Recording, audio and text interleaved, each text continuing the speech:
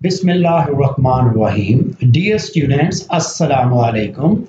I am your teacher, Dr. Khurram Shehzad. I am from National University of Modern Languages, and today we are going to talk about another concept in pragmatics, that is presupposition.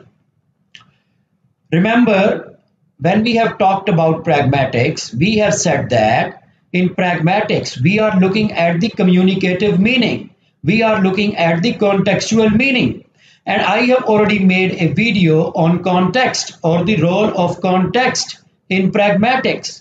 So our next concept, that is presupposition, we will have to understand that again the concept of context will play a very important role, because we will have to see who is speaking, to whom the person is speaking, how he or she is speaking, what is the relationship between the speaker and the listener, and what kind of communication is going on. So speakers assume certain information which is already known by the listeners.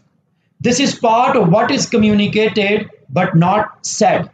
Because when I am interacting and my listener, I know that who my listener is, what he believes in, what he or she likes, what he or she does not like. So of course, I have got background knowledge about them. So when I know my listeners and my listeners, they know me. So communication is going on between the speaker and the listener. So there are certain expectations, there are certain presuppositions that we make. So usually in presupposition, it is said that there are certain things which are not said, but they are communicated. So presuppositions and entailments, these are the two aspects of what is communicated but not said. Presupposition is the information that a speaker assumes to be already known. Implicit meanings conveyed by the speaker through the use of particular words.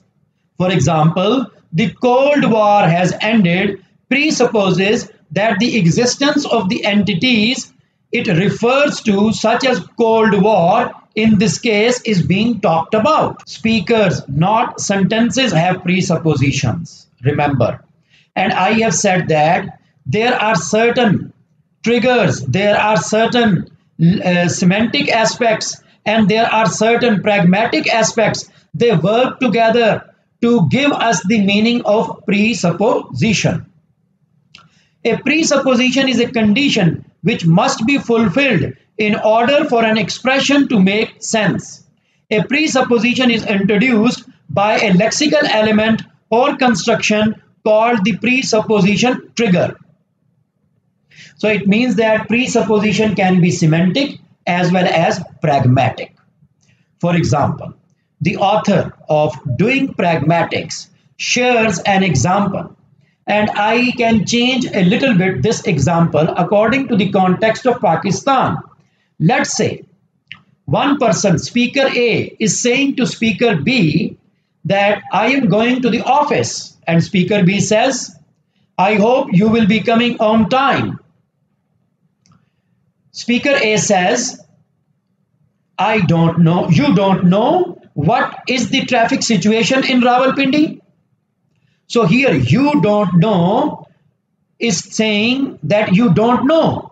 Of course, in dictionary, you don't know means that the person does not know. But here you don't know does not mean that the person does not know. It means that the person knows. You don't know what the traffic is in Rawalpindi. It means that the person who is speaking knows the situation, and it means that the person who is listening, that is speaker B, also knows the situation, that in Rawalpindi it is lot of traffic. So it means that the person may not be able to come back home on time. So a presupposition is a background belief mutually assumed by the speaker and the addressee for the utterance to be considered appropriate in context. It survives when the utterance is negated, questioned, or embedded in an attitude context. Yes, I want to do it again. I want to do it again, it means that the person has already done it. I don't want to do it again. Again, it means that the person has already done it. So the negation, it is not going to have any effect on presupposition. Again, I share the example with you. I want to do it again. I do not want to do it again. So presupposition is same. I want to do it again means the person has already done it. I don't want to do it again means the person has already done it. So presupposition has no effect when you are making a negative statement, or you are asking a question, or you are embedding something into the sentence. It is triggered by a lexical item or a grammatical construction in the utterance. So type of presupposition. Presuppositions are associated with the use of a large number of words, phrases, and structures. These linguistic forms are considered as indicators of potential presupposition, which can only become actual presupposition in context with speakers. For example, I have talked about that there is semantic presupposition as well as there is pragmatic presupposition.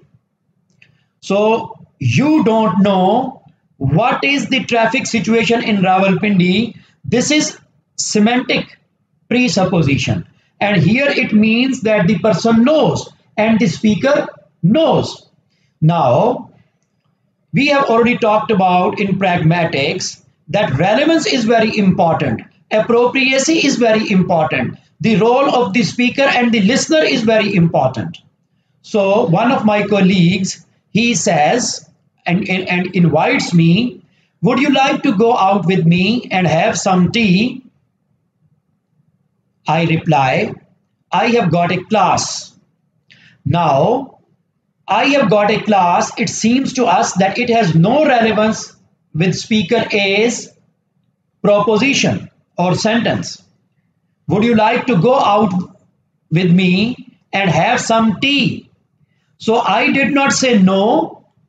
If I had said no, he would have felt hurt. So I do not want to hurt his feelings. I did not say yes. If I had said yes, it would have been meant that I had to go with him. But I said, I have got a class. So indirectly, I have given him the answer that I cannot go with you.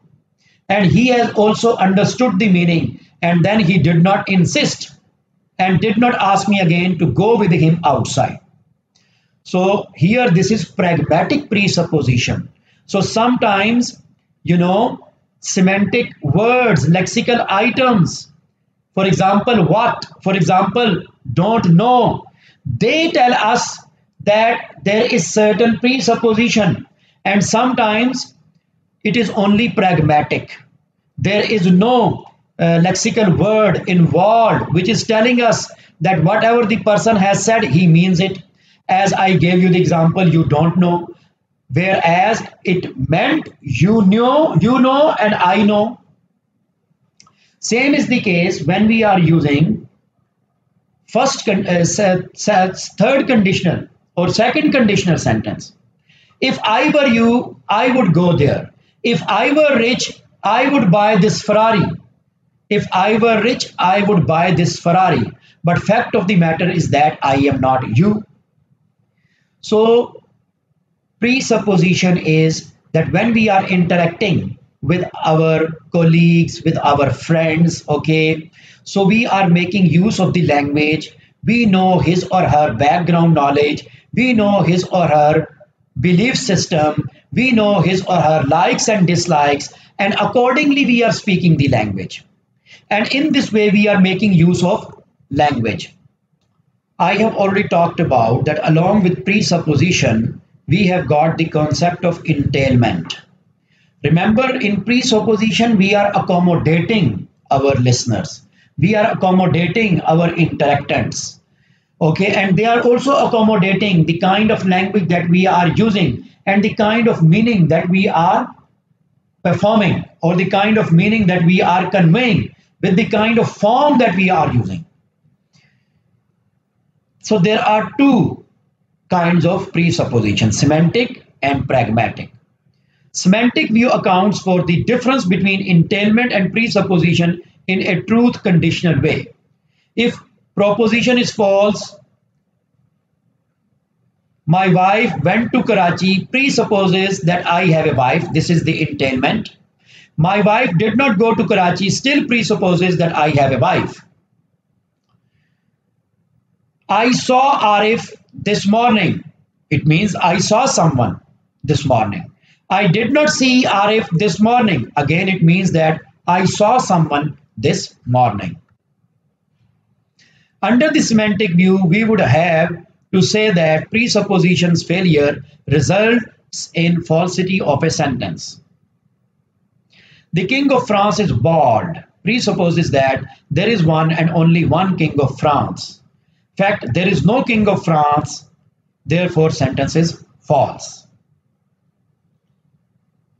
In the end, I would like to summarize. We have talked about the concept of presupposition. So presupposition is something that we presuppose when we are interacting with our interactants. We know his or her background knowledge. We know that from where he or she is from, what is his or her belief system, and what he or she likes or dislikes, and what is the phenomena, what is the event in which we are interacting. So, of course, we have got certain preconceived knowledge about that person, and then accordingly we make use of the language. And sometimes we convey so much than what we have just said. Thank you very much.